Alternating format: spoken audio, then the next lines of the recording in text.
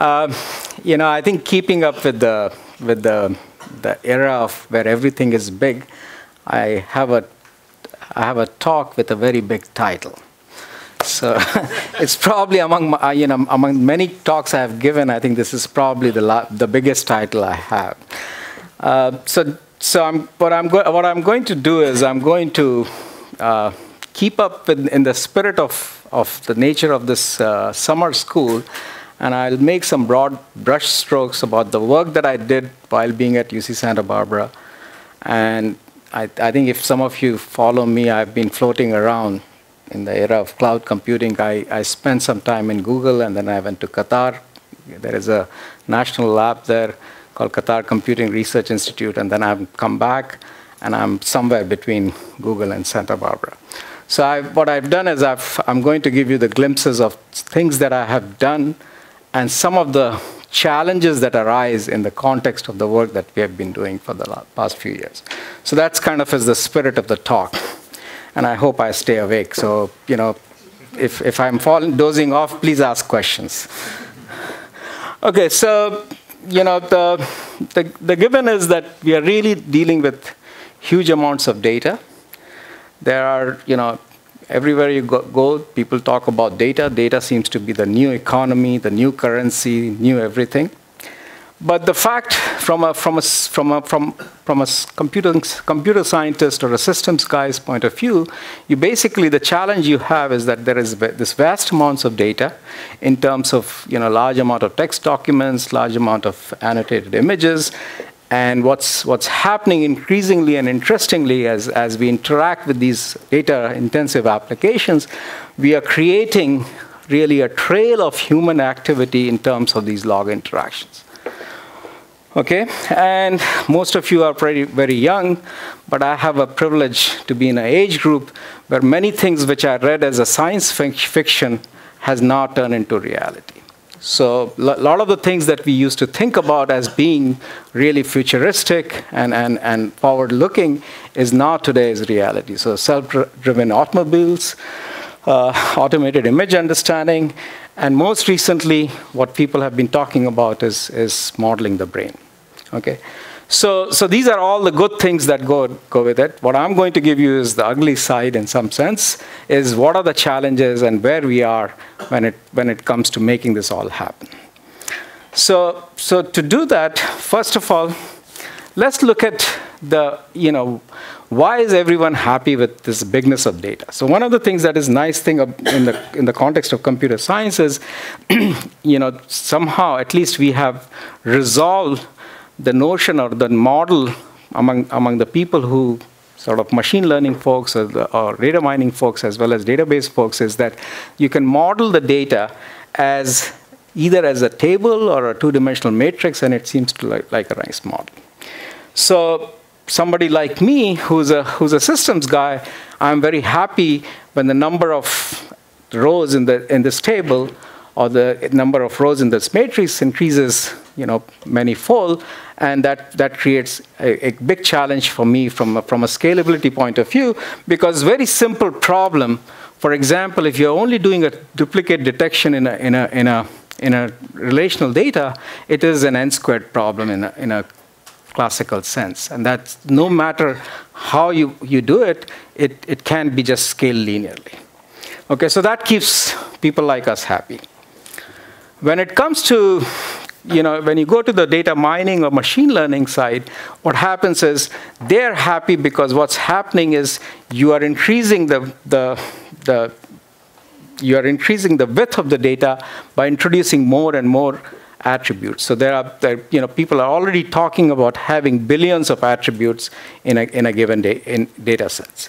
So that gives rise to the statistical hardness, because it gives them an exponential complexity in terms of as to figuring out what are the correlated attributes or how to build the right model. Okay, so that's keeping these communities happy, and they can keep doing their stuff independently. But what my goal in this talk is to bring together these two communities together and try to tell them that if we work together, we can probably do better. Okay, so just to, at the outset, when I have often confronted with is what is data analytics, what is data mining, and what is machine learning. And what I'm going to do is just take a kind of a teaching or pedagogical approach, and let's try to just distinguish the three problems in a very, very simple way. So if you are given a sentence, which I've shown here, and you want to find out, given this sentence, what is a database problem? A database problem would be is counting the number of times Apple appears in this particular text. Okay? The mining problem would be is you're probably interested in the interesting pairs, or sorry, so this is not working. It should be working. No, it's not working, I think. Because you have that? No, it's okay. I don't know.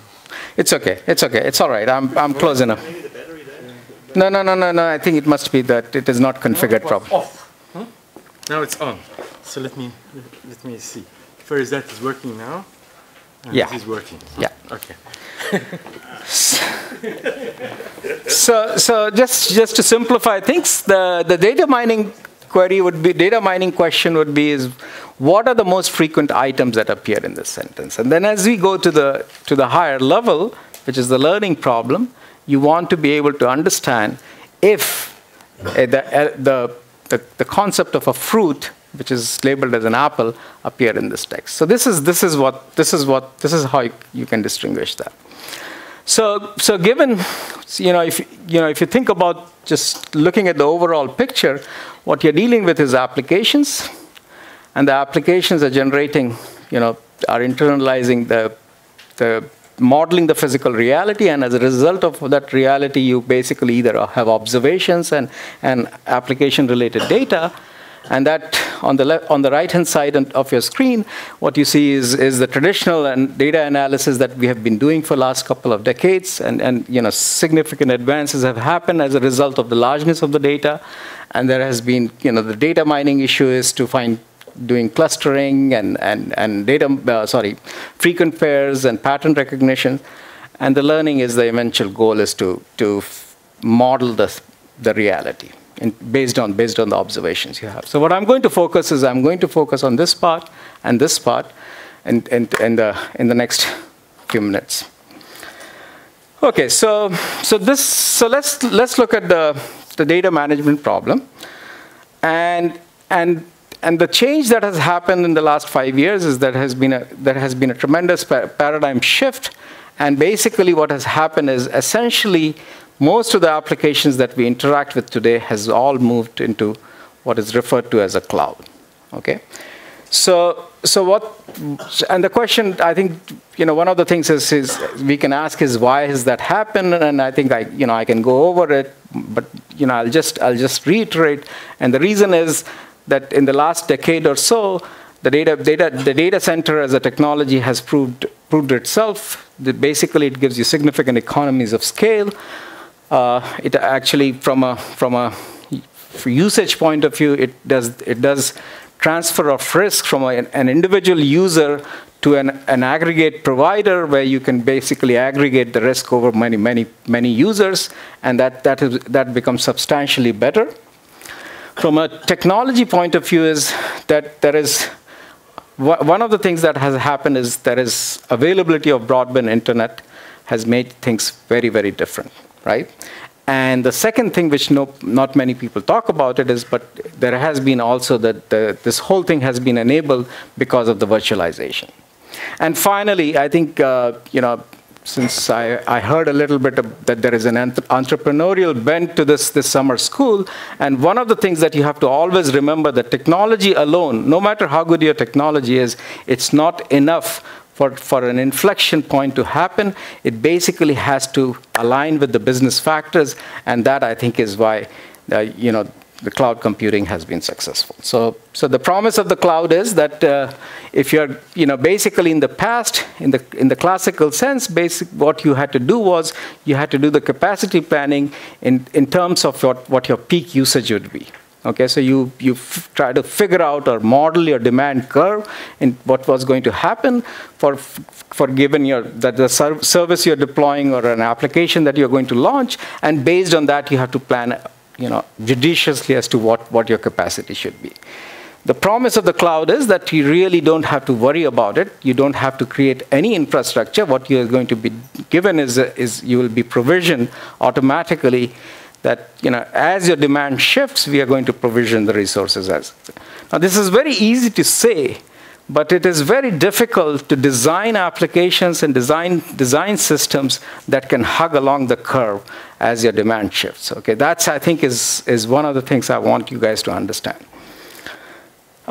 So just to take this a little bit further, I think given that you have the cloud and sort of provisioning of resources on demand, as you increase your as a service deployment becomes popular and you increase your client base, you can very easily scale the middle tier components. Okay, the problem that arises and that has been experienced very early on was that data becomes the bottleneck in this architecture, and that's, I think, has been recognized very, very widely. And what happened with that is that people went away from the databases, which was a proven enterprise technology for more than 2 decades, and instead decided to use these homegrown systems, which are referred to as key value stores. Now, what they gave up in terms of using these key value stores was essentially all the goodness that came with the database platform, the issue of atomicity, the issue of consistency of your data, the issue of failure resilience and recoverability of the data, all that was thrown away, and instead you have provided this. Now, it's not that people don't need these good features.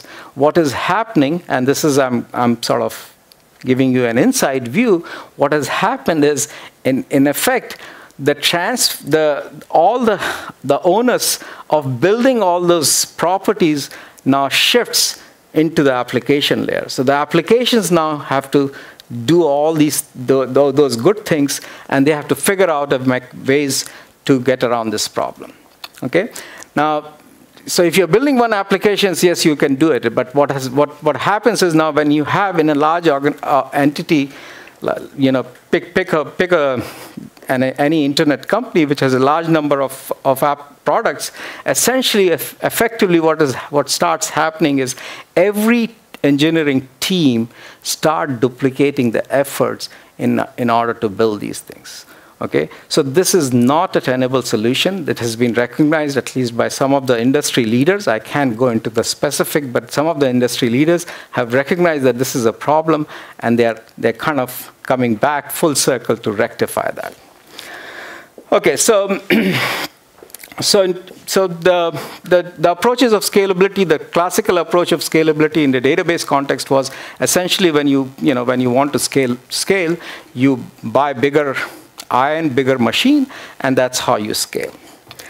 What happened in the cloud computing model is because you're dealing with key value stores where each entity is independent, essentially what you can do is you can take your data, which is sort of loosely related, and you can break it apart into many pieces. That's essentially what key value stores do.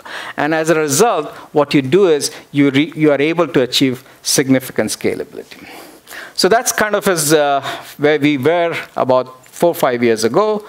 And I'm going to skip this, but essentially, I don't want to dismiss the key value stores as being not very useful because I'm a database guy. What comes out is there are certain design principles which you can learn from and try to use that as a feedback into the database technology that you're going to build for the cloud.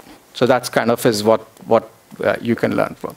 So one of the things that comes out is when you're dealing with database type of applications in the context of the cloud, there is this notion of a system data and the application data, and you want to decouple that, and the system data has to do with as to how your applications are using multiple resources and what kind of mappings you have and things like that, and you want to maintain that very, very coherently and consistently.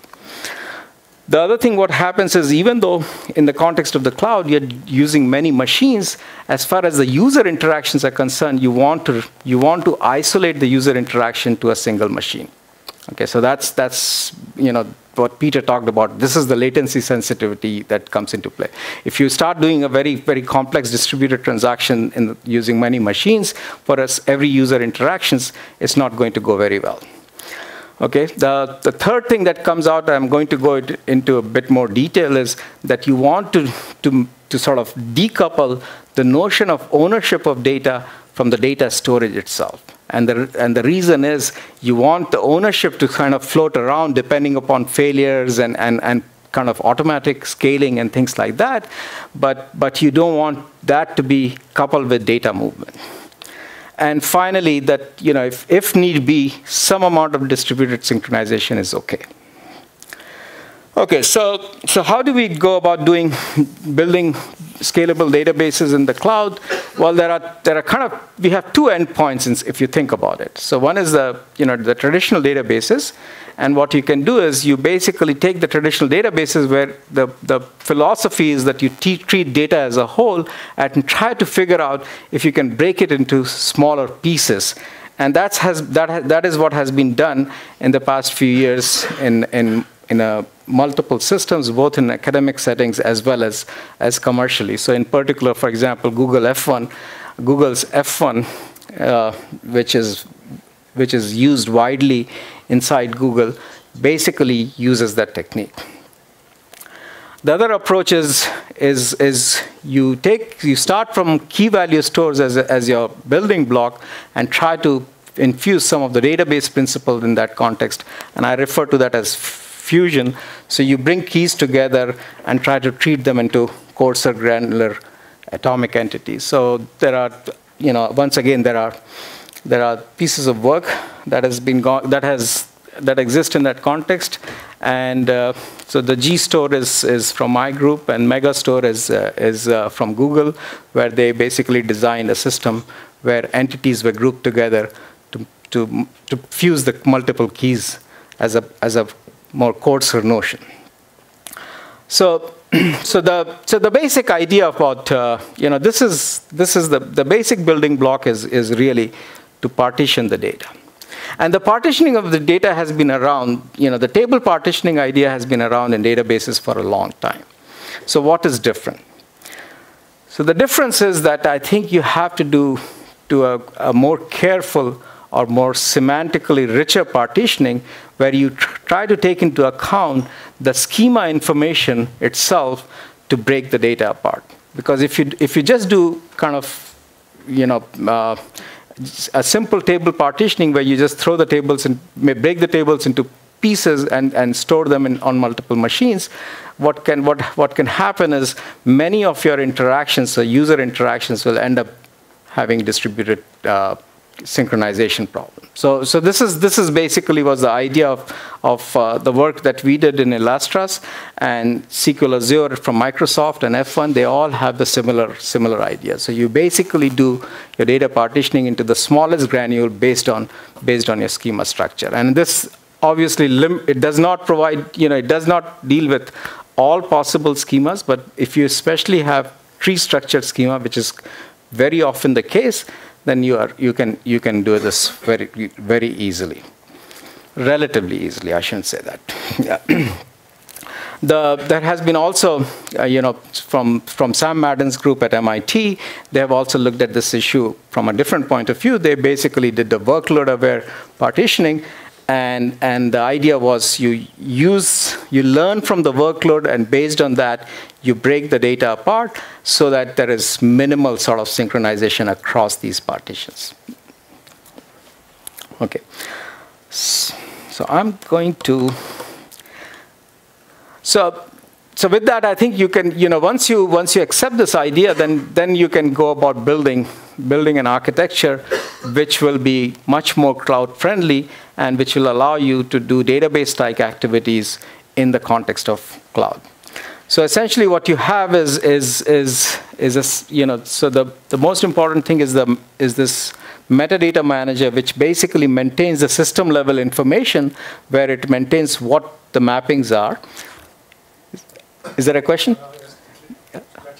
Okay, and you have these transaction manager which are managing some subset of the partitions. So essentially, if you look deep down inside, there is a master which maintains the mapping of partitions to the transaction manager, and essentially this gives you enough, if a particular transaction manager becomes overwhelmed because of the workload, you can take those partitions and you can split across many, and similarly you can group them together. So that's basically the idea. And the assumption here is at least in the data center setting that your storage layer is independent from your execution layer, which I'll come to again later part of my talk.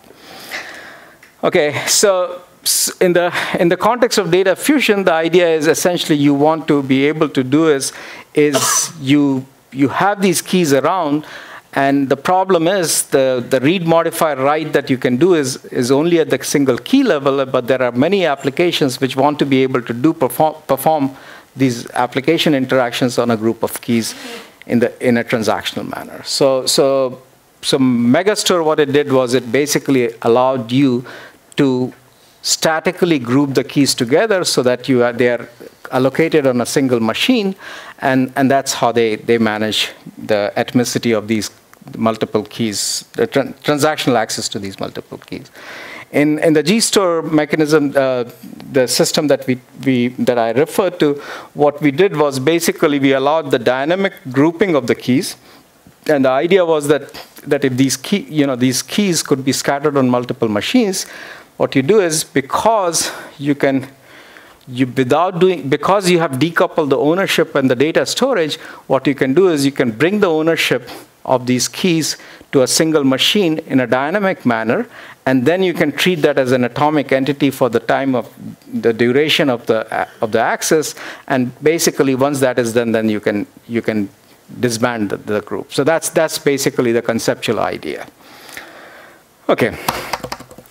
I am going to, so this is essentially this was what I did was talked about this, how do you scale database technology in the context of cloud. Now another thing that comes in the context of the cloud is that you also want to make your underlying platform or underlying database technology to what is referred to as being elastic, which is being able to scale it on fewer machines to many machines and many machines to fewer machines, depending upon your workload. So what this means is that you have to be able to do what is referred to as database migration. Okay, so you without interrupting, so without doing, without bringing down everything, you want to do on the fly live migration of databases from one machine to the other.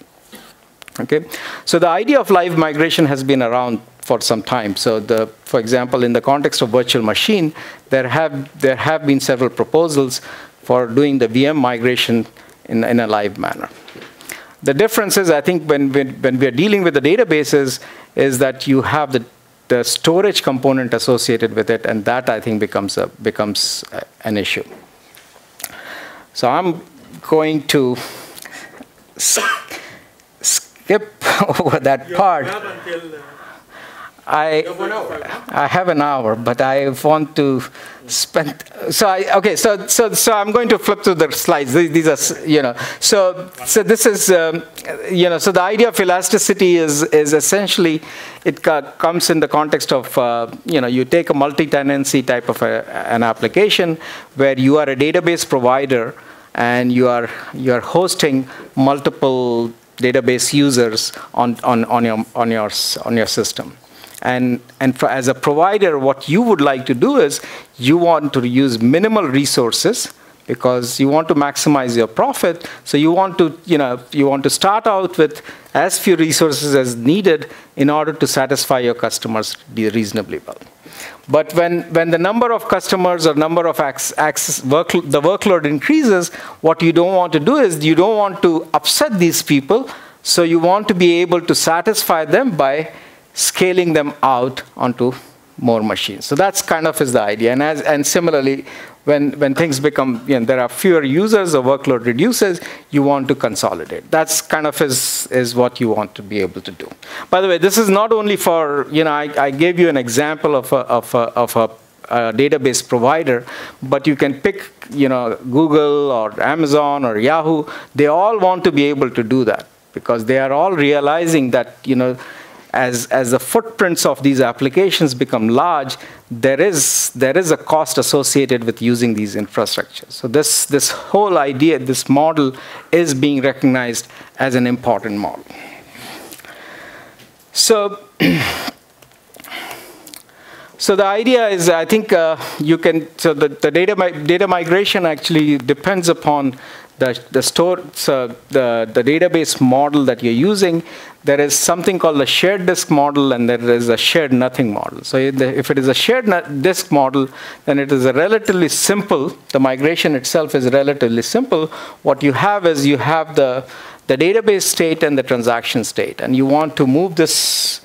So you want to move this state to another place. So you have to basically figure out, I'm not going to go into the details, but you have to figure out a way in a safe manner to be able to migrate this memory state from the cache and from the transaction state and move it to to another site and switch your users, the live users, from one machine to the other. And the challenge, the technical challenge is, how do you do that in a safe manner, right? Without aborting transactions and without disrupting the whole thing. So that's kind of is the idea. So I'm sketching out the problem formulation. I'm not going to go into the details of the solution. So this is some performance numbers, which is, I'm not. In the shared nothing architecture, things become a little bit more complicated, and one of the papers that we had is we basically had a solution where all accesses happen through an access method, like a B tree or something like that. If you take that, if you're given that environment, then what you can do is you can basically take the access structure, you freeze it. Essentially, don't allow anything happening on the left-hand side, and you copy the access method, and then as activities happen, you populate your databases. Okay. Although this is a solution that exists, I think in the cloud computing model, just this whole idea of moving data from one place to the other is not a tenable solution. So that I'm going to come to that in the latter part of my talk. Okay, this is where I want to move. So let's talk about learning, okay? And I'm going to.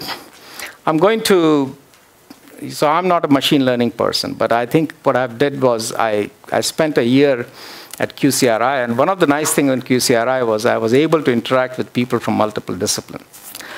And I think during that, I think I got some education and a basic understanding, I would say, a freshman level understanding of what machine learning is. So if there is ML people, I don't want them to be offended. I'm really not standing here as an expert, but I'm more standing here as a student here. So what I understand is the following.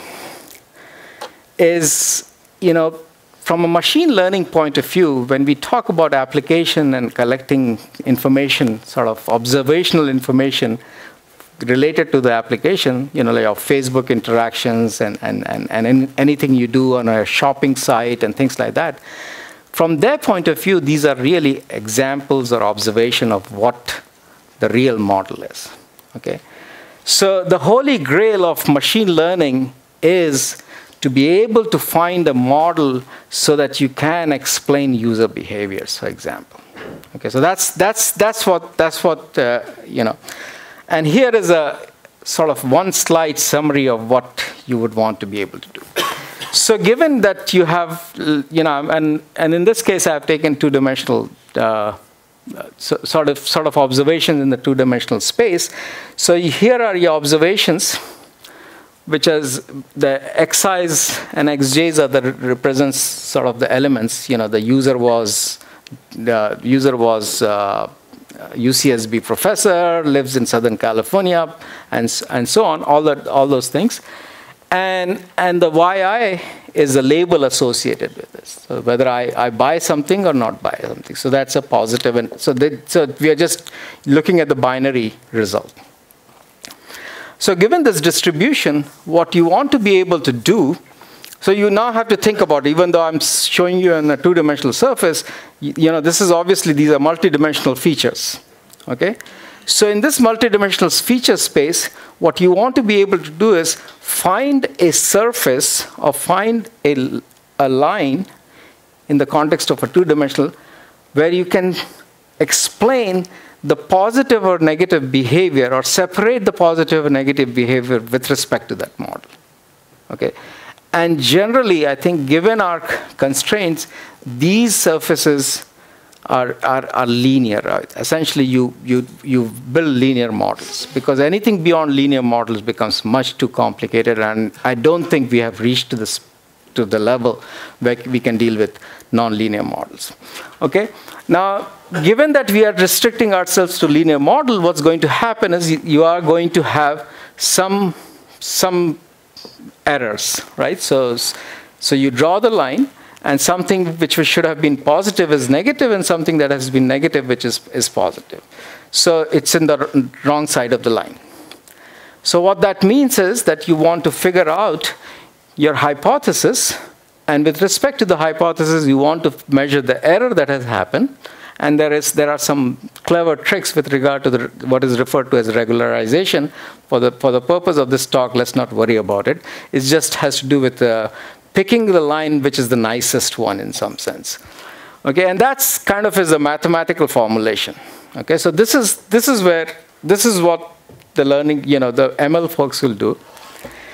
Now the really exciting thing comes in is that you want to do all this in a big data setting, and what you want to be able to do this is when you have feature space which is of the order of billion features. Okay, so there are people are talking about building models over feature sets that are that large. So these are columns, the number of columns going over a billion. Okay, so the question is, how do you do this when you have large amount of data? Okay, so you have large number of observations, which could be easily in the 10 raised to in the trillion, and it is very wide. Okay, so just to formalize, the model is you formulate your hypothesis function. Based on that hypothesis function, you formulate your the loss function or the error space. So what you want to do is you want to minimize the cost. Okay, and the typical solution for minimizing the cost is often this function is fairly, it's not differentiable. If it was differentiable, you could easily do it mathematically and be done with it. So you end up using these techniques from linear algebra, which is basically based on some iterative functions, and these are based on what is referred to as a gradient descent. Okay, so this is where kind of our interesting things happen from a systems point of view. So now I will take that, and I'll convert this program into an iterative program, which is what I understand. And essentially what you're doing is that you're reading the parameter space or the feature space, you're computing the gradient, and then you are writing back the next sort of the values for the next iteration, and then you just iterate over it. So this is what the function is. Now, the problem is that given the size of the feature space and the amount of data that you have to do in order to compute the gradient, you want to be able to do this in parallel and distributed manner.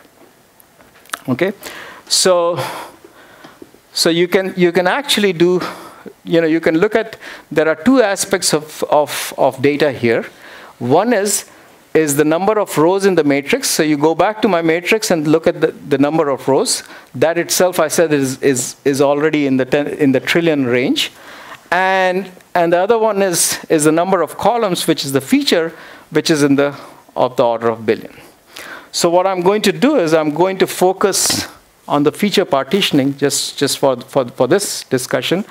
And what we are going to do is we are going to partition the feature space into multiple sort of disjoint parts. Okay? And the idea would be is by partitioning these feature space, I can compute this feature space in parallel, and that's how I'll be able to expedite my processing. Okay, is that clear to everyone as to where I'm going? Okay, so here what we have is I took my feature space and I created departitions over it, and now instead of reading that billion variables, my problem is to read these partitions, compute the gradient, and each of these parallel thread or worker is responsible for one partition. Okay, so unfortunate part is that you cannot completely parallelize the computation. There is a dependency, that is, you have to read all these features before you can compute the gradient. So you have to read all the partitions, even though you are only manipulating, writing, or modifying, or updating a single partition. Okay? Is the dependency clear?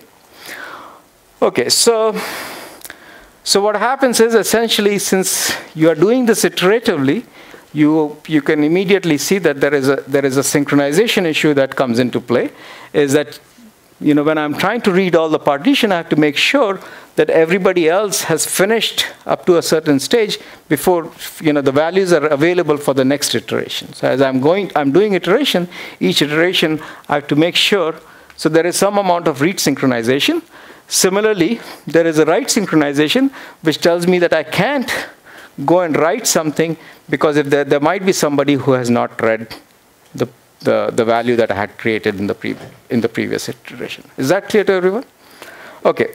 So the classical technique is what is referred to as process-centric synchronization. I mean, most ML papers that you pick, what they do is they use this notion of BSP, or bulk synchronous parallel, where essentially they use the analog of our mutual exclusion or operating systems principle, where they basically create barriers.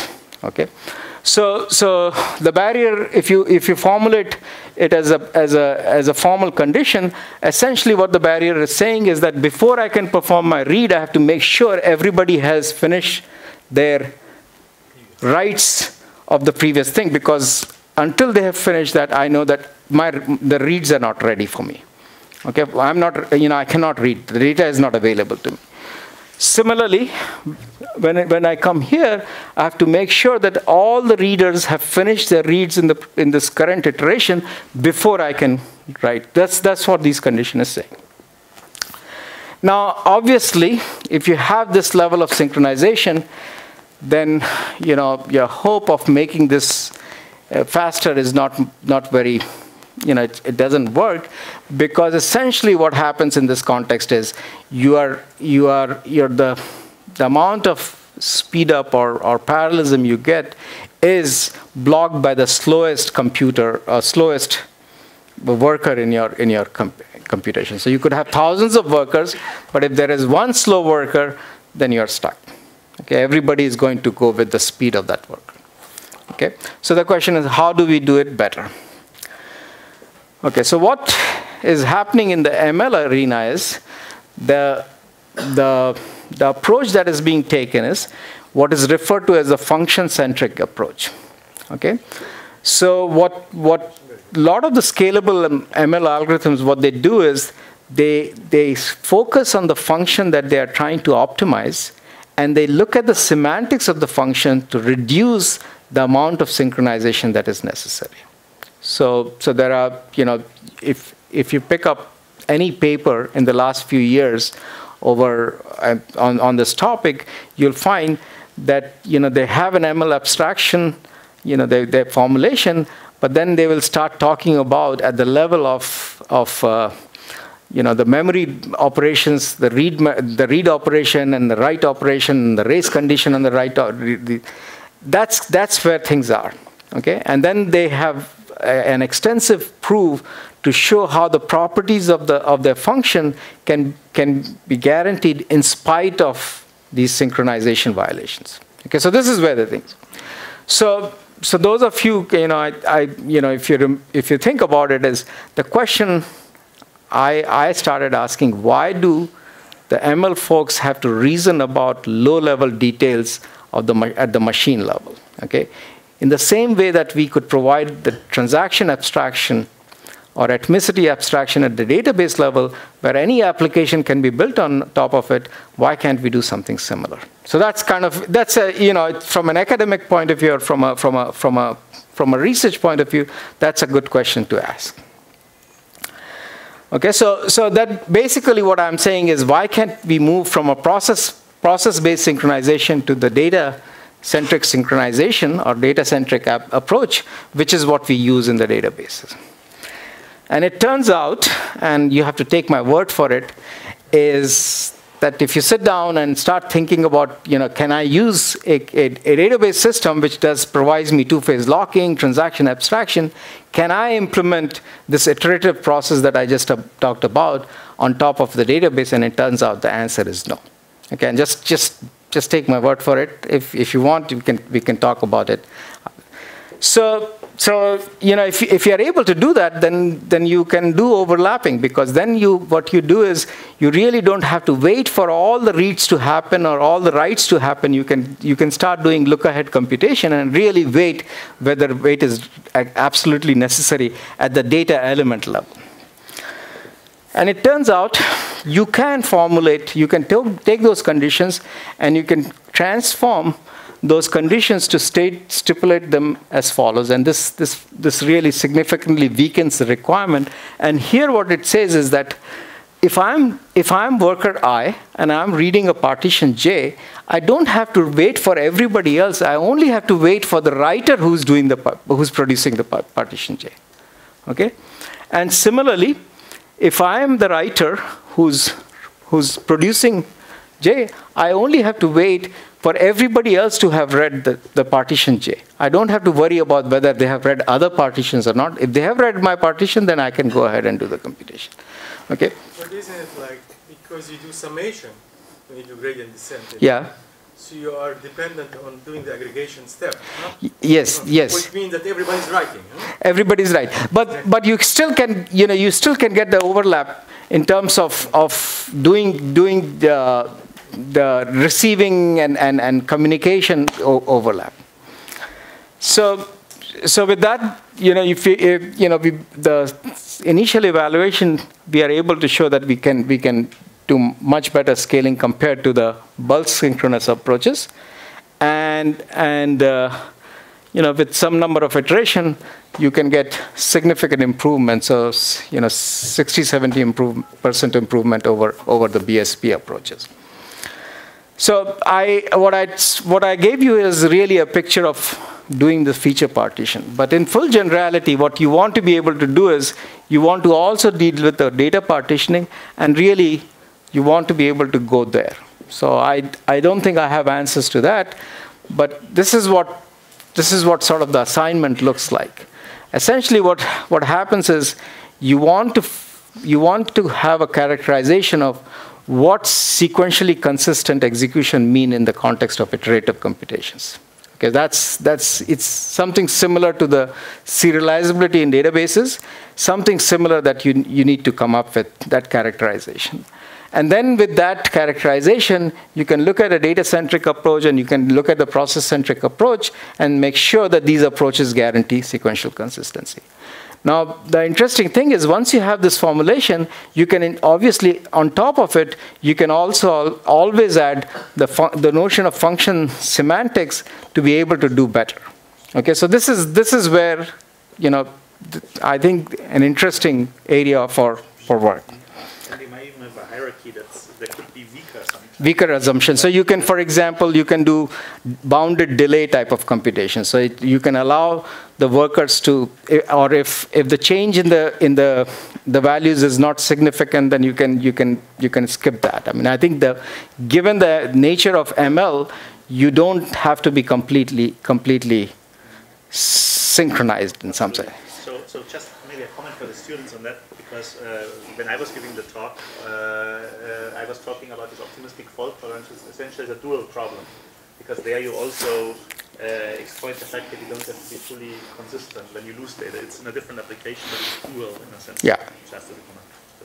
But the point is that when you do these loosely synchronous stochastic gradient descent, the learning process itself will become much slower. So it takes time to do stochastic linear gradient descent, for example, compared to the normal gradient descent. So I think we have also to see what is. That's an interesting point. Right, yeah, right. So that's true. So you could have a less synchronization, but you might take longer to converge. The convergence might be slower. But it is, nevertheless, I think it's an interesting interplay. Yeah. Yes. What about then, since you have knowledge with what Google's doing, like with their automated vehicles and that I can only tell you about the Google's the 2012 NLP paper, and if you want to ask me questions about that, I can tell you.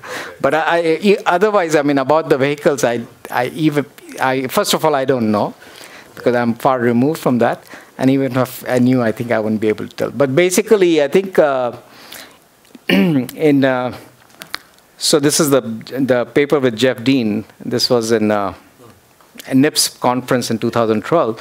This is about deep learning, and this is essentially the multiple stages of neural network. And the idea they have is the same, is that we essentially, if you try to do tight synchronization, it's too slow, so we allow things to happen kind of in a loose manner. And there is a statement in the paper which explicitly says that, we don't have any theoretical we don't have theoretical formulation as to why this works, but nevertheless it works in practice, and that's good enough. I think that's how it ends. I just want to say to the students, tomorrow we'll have a lot of machine learning sessions. So you can ask the student. Yeah, so it's really a fascinating, I think, interaction with the machine learning folks. I think that's something really for us to learn from. That was just that. This is the opposite kind of problem where you have to do things in real time, detect objects and this kind of things that do this kind of techniques apply there, or is it something completely different? Yes. Once you create the model works in real time. Because you have to create. This is the learning process. Yeah. So this is sort of the offline process. That's right. Okay. So what I'm going to do is in the 10 minutes I have, I'm going to give you a little bit of. So I've been. I spent not last year, a year before. I spent a year embedded in a product group, which is called the Advertising Data Infrastructure, working with them. And I really was working at the level of a junior engineer. So I essentially wanted to understand these technologies and what are the challenges and things like that. So it has been a very it has been a very fulfilling experience. And from there, obviously, I have formulated some of my own ideas. And what I'm presenting here are really my thoughts on where are the challenges and what we need to do. So the things that I've picked up is this notion of data centers. How should we view a data center?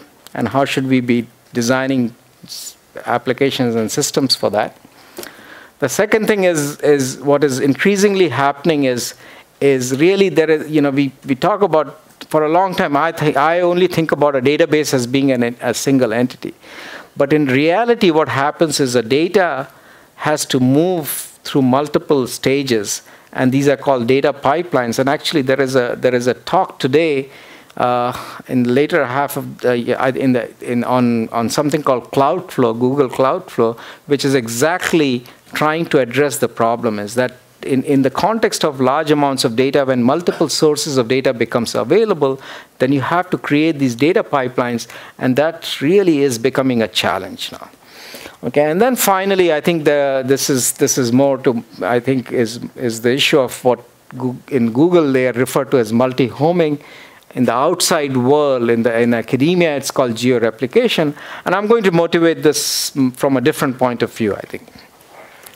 Okay, so let me just give you a little bit of a story about this company called Dropbox. Okay, so I don't know how many of you are familiar with that, but I will tell you the evolutionary story which I kind of have understood. So Dropbox, as it is true with many successful companies, it started out in a dorm room. Okay, so if you guys are still a student, you have a chance to become a billionaire. Otherwise, it's too late. They basically started with when they started out, they had a single machine, and which was a managed machine, their own machine, and they were using the cloud primarily as a gateway so that the users could access their machine. So they were running a server, if I may. Okay, they pretty soon realized that that's not a tenable solution. So what they did was, the next step, what they did was essentially separated the computation from the data. So they had dedicated machine for their data, managing the data, and a dedicated machine for doing the computations. And the data also, they separated into two parts. They separated the data into the file level data, that is the content of the files. So as you know, Dropbox is basically a file management system, right? And then there is a metadata which is about the files and locations and the ownership. So that was managed, and that was a critical data because that's, I think, is told them everything about the current state of the system. And that they used a MySQL type of a database technology to manage that data. And the file level content data, they basically offloaded it to Amazon S3. Okay?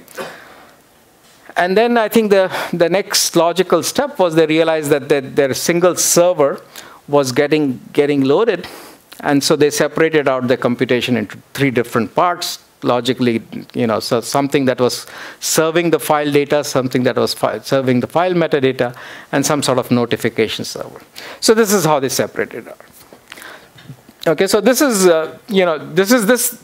so they basically went very rapidly from a single machine to this multiple machine architecture. They did it relatively quickly.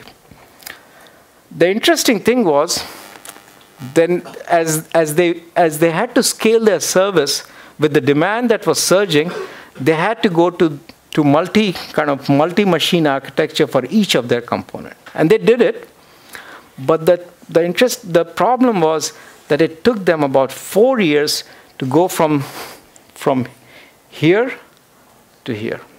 And this is, by the way, this is based on the presentation that one of the Dropbox engineer gave.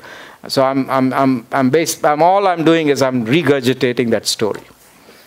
So the question, I think, we as academics or researchers and students, you guys have to start thinking about is, why does it take us so long to start from a sort of a multi-server architecture? Why does it take to move these infrastructure to a parallel and distributed environment? And what are the missing elements when we are designing these things? So this is something that I don't think there are solutions there, but we really have to figure out if we want to stay in the cloud arena.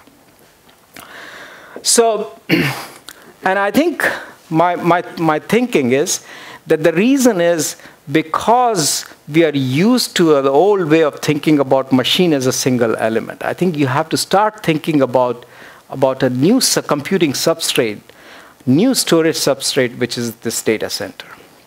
Okay? And what happens in the data center environment is there is a disaggregation and virtualization of resources. Okay, so basically, now you want to be able to look at these processing elements and storage elements as sort of utility components, and you should be designing systems which really views these components in that manner. Okay, so here is where I think, you know, I make a comparison between the grid computing and the cloud computing model.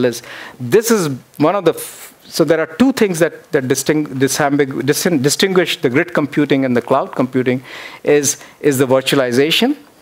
And the second thing is, in grid computing, you still took the classical model of a machine as being a wholesome entity, and that was the first-class entity. And in the cloud computing model, that is no longer true. Okay?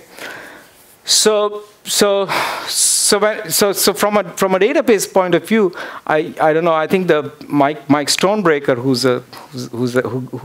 won the Turing Award, he has gone on record as saying that he believes the only model he believes is in the shared nothing model, which is you know, CPU and the data and the computation should be together. And I have to disagree with him that in the cloud computing arena, that is not a tenable model. And the reason I'll give you are the following.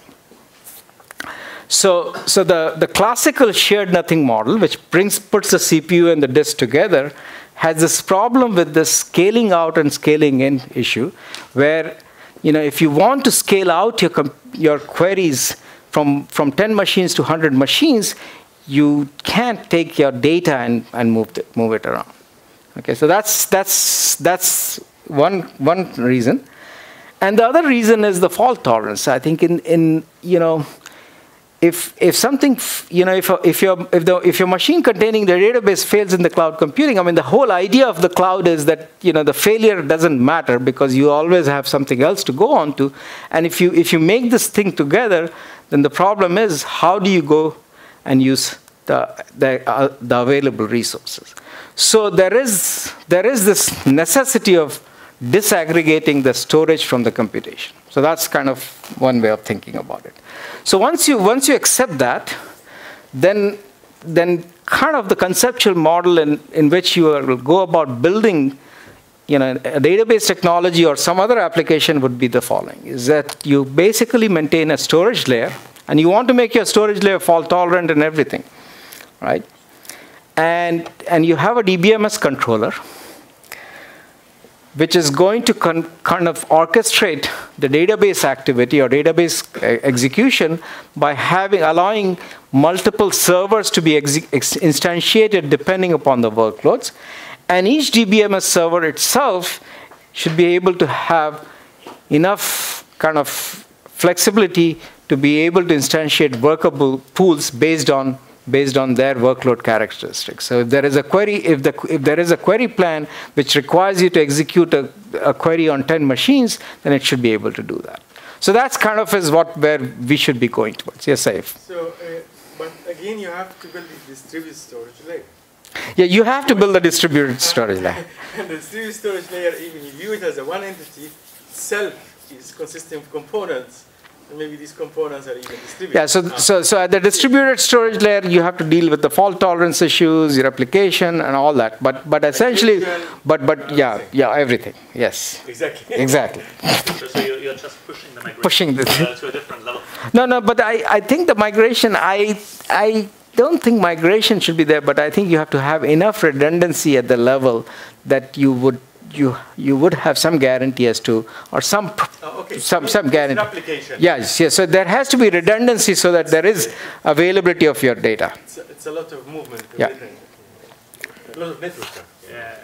But I think there's no way around it. Like what Todd Walter from Charlotte said very nicely, I think, what is data is as elastic as a brick wall. Yeah.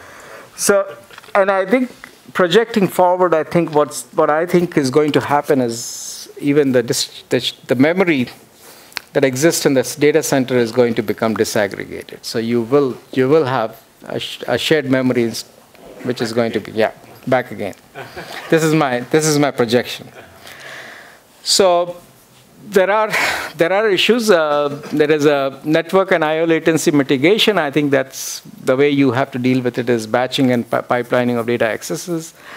There is a significant challenge in terms of query execution. Now you have the flexibility of, there is another level of freedom when you decide on a optimization plan, how many machines to use. And just using more machines does not make the queries run faster. Believe me, take it for, it doesn't happen. It can slow your queries significantly down if you use more machines sometimes. So this remains a challenge. I'm not an expert in that. And finally, the data replication is whether you do it at database level or at block level. My personal choice would be is I'm a database guy, but I'm not a chauvinistic database guy. I think there are good ideas comes from the systems arena, and then I think the file systems people have done that block level replication, and that's a much better solution. Okay, so I'm sorry, I'm going to speed up. So the next thing is, as I said, if you look at the internet advertising platform, it looks a complicated thing. But basically, what happens is you have a database where you maintain the advertiser and publisher information, your clients, and what you do is from a company like Google point of view, whenever there are queries and ad clicks, you log them, and then from there you pull up all that information and try to push it into the database so that you can charge your advertisers and pay your publishers and charge your advertisers. So there is a lot of processing that has to happen in terms of picking up the ad clicks, figuring out the corresponding query, and all that. So if you really peep inside, it really looks like I'm obviously sensationalizing this, but this is how the structure looks. It's plumbing, and now you have to remember. So this is just like in the context of one product. So if you have a company like Google or Yahoo or Amazon, which have multiple products, each product will have something like this plumbing, trying to pull the data from the logs and pushing it into your database. Now, if you think about it, an ad click, from a business point of view, even though it's a very small amount of money, it is a transaction. And the question is, why can't database technology be built so that this can be internalized exactly as a banking transaction that you do it today? Okay, and the answer is basically we don't have the right solution, but I think this would be something that we would want to go to. But in general, I think the general problem of trying to set up these pipelines in a quick and robust manner is really a big challenge. Okay, so I'm not going to let me not say much, but basically I'm going to say is that geo-replication or multi-homing. There are a lot of my colleagues, database colleagues, senior database colleagues who would argue that, the geo-replication and multi-homing is only important for a handful of companies. The rest of the world doesn't need it. But believe me, I think it is an important problem. I think, as soon as you have a deployed service in the internet, so you take the Ubers, something which may become the Uber from 5 years from now, they all are going to need it. And the problem is obviously you're worried about the data, but more importantly, it's from an operational point of view, this is what happens when you're running these 24/7 services, okay? If your provider says that there is something wrong with my data center, you have to take and even if they give you a month's notice, taking your entire infrastructure and moving it from one place to the other is a big undertaking. You have these services which are running on thousands of machines. They have like active state. Trying to move it in runtime from one data center to the other is a significant challenge. Just to provision this automatic failover, you have to be able to do geo-replication, or what is referred to as multi-homing. And internally in Google, what has happened is this multi-homing came about not because they were worried about the data, but because of these operational reasons. They were periodically finding it that when they have to move things transition over from one data center to the other, invariably it was a very labor intensive and prone to making a small error could blow up in their faces. And as a result, what they have done is, essentially they have used a cross-data center replication layer in many of their infrastructures, and that is based on this spanner technology. I'm going to stop here, and I'm going to get to my... So I'm just going to wrap up. So essentially what I'm saying is that in the cloud computing arena, the three aspects that you have to think about is scalability, reliability, and elasticity. And given that we are living in a data-centric environment, you have to figure out how to re-architect the database technology. Big data analytics and learning, I think scalability, just having the right framework to be able to do scalable analysis of data is a big challenge. And from a big data pragmatics point of view, I think that complex data processing pipelines remains an open era. So for example, today the talk that you're going to hear on Google Data Flow is essentially is a single data center solution. If you want to extend it to multi-data center solution or multi-home solution, it's a significant challenge. And that's, I think, is where we are. I'm sorry to have taken time. No problem. So, thank you very much.